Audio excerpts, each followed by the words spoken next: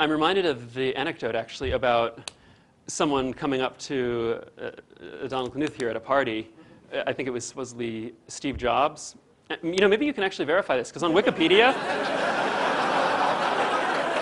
Now, this story is on Wikipedia, because I looked this up, and I think there is a citation needed tag attached to it.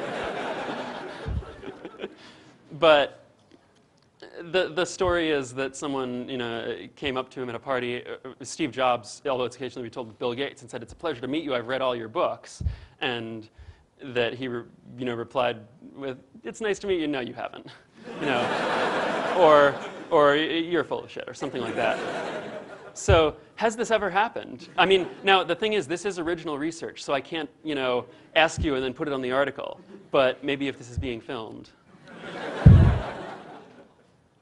Well, people tell me that all the time, and it might have been Steve, I don't know, but I only met him a couple of times, and in each case, I was impressed by him probably more than he was impressed by me. Yeah. Aw.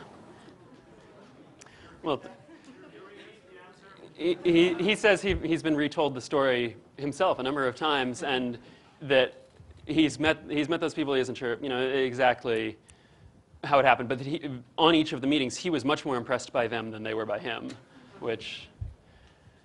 So yeah, I don't know about that, but maybe that's just Steve Jobs' reality distortion field kicking in.